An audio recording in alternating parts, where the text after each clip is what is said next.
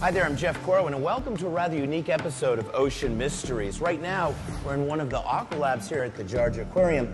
The focus of today's expedition is all up at this absolutely jewel-like, gorgeous, but incredibly destructive species of fish, the lionfish.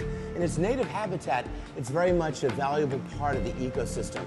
But around the world, as an invasive species, it's causing tremendous amounts of destruction. This is a journey that is global. It'll take us to the front lines of this conservation battle, trying to save the environment and keep this species.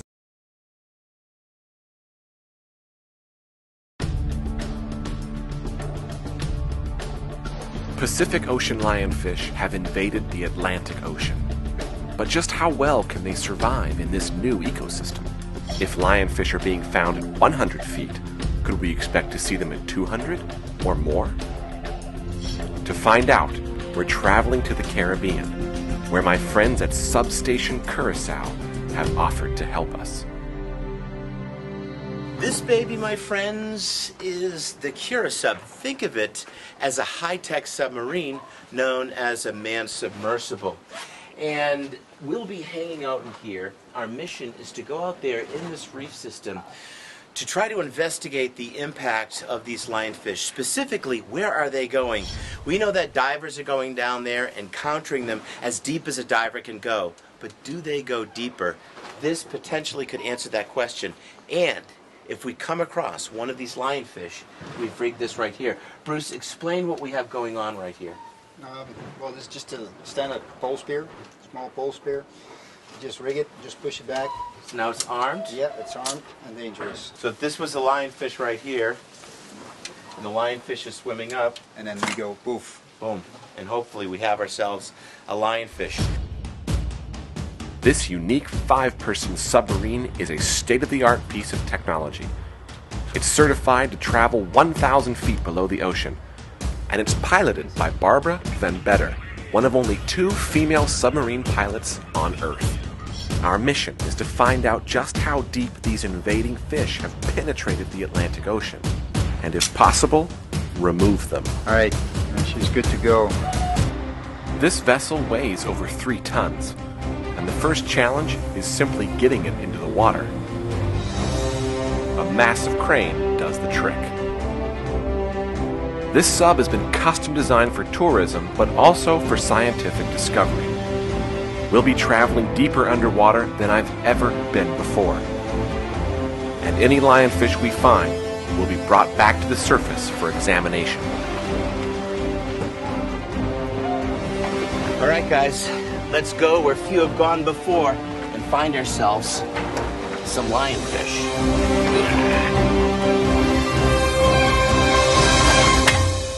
Okay, topside Curacao, hatches closed, secured. We're standing by for your signal. Okay, Curacao, this is topside, all copied. You are winch down, you can enable your thrusters and proceed forward on lanes. Copy that. All right, guys, here we go. The Curacao rides smooth as we travel out of the harbor and into the reef. This mighty machine will allow us to experience the ocean in ways a diver could never hope to achieve.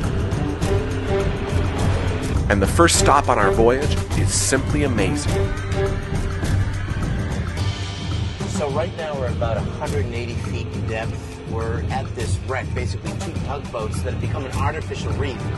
Boy, they have attracted a lot of life. We've got this monster dog-tooth snapper. It's huge. We've got all these different sorts of wrasse, for example, Creole wrasse. But again, just about everywhere we look, lionfish. Just immediately in this area, I've counted 6 lionfish. It seems invading lionfish are taking over this ecosystem as well. We're finding them everywhere, but just how deep have they gone? We're about to find out. HB Air 2100, depth 426, and all scrubbers are working and heading east. 225, 227. Already, we have dived far deeper than most recreational divers will ever experience in their entire lives. And now we are coming to the face of the reef. It is dark and it is mysterious, but it's incredible. Okay, topside, here comes life supports. O2 19.5. Cabin pressure equal. Line pressure on port side 100. All scrubbers working and depth 430, still heading east. As we get deeper, it'll get colder and darker. You can think of this place as like going to the moon. It is equally treacherous, remote with regard to how you get there. Incredible discoveries to be had. At nearly 450 feet, we've traveled into the twilight zone, a depth where sunlight fades away, leaving the water in endless darkness. It seems impossible for lionfish to survive this far down, but the ocean is full of mysteries. Don't go away. We'll be right back.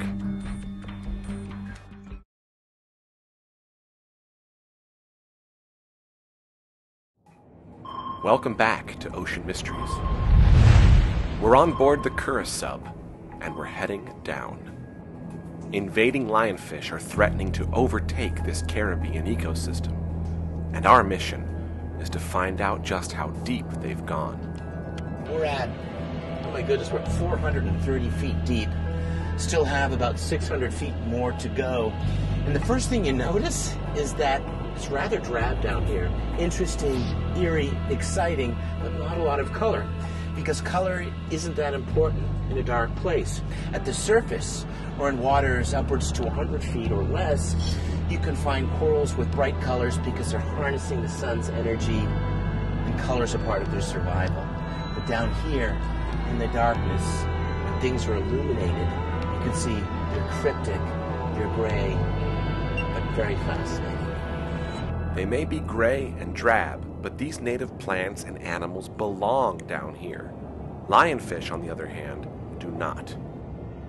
Bruce and I scan the darkness for any signs of movement. Remember, we're over 400 feet down. Oh yeah, there he is. That Yep. to the left. See? Yeah.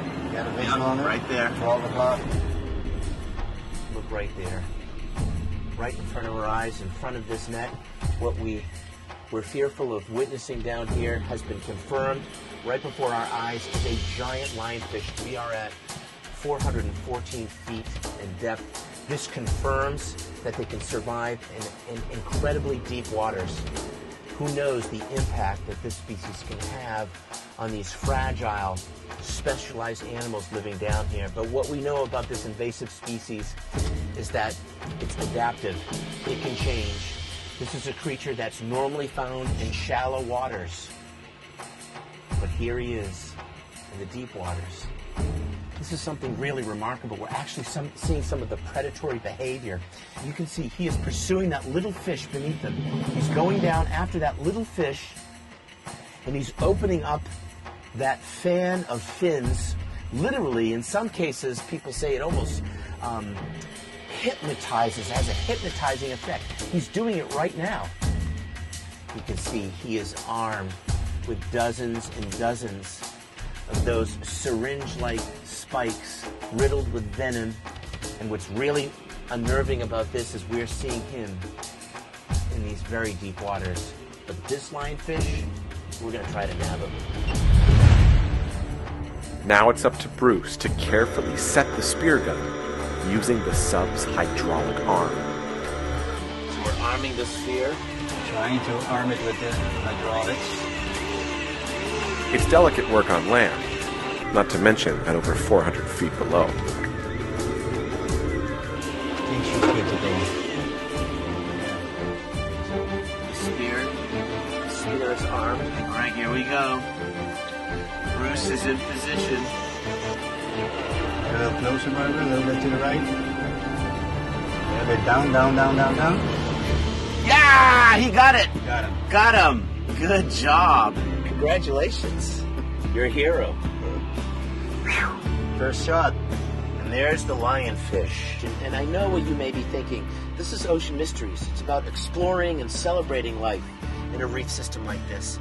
But this is an alien species, an invasive species. Through no fault of its own, this species has the potential of overtaking and outcompeting the native wildlife living here.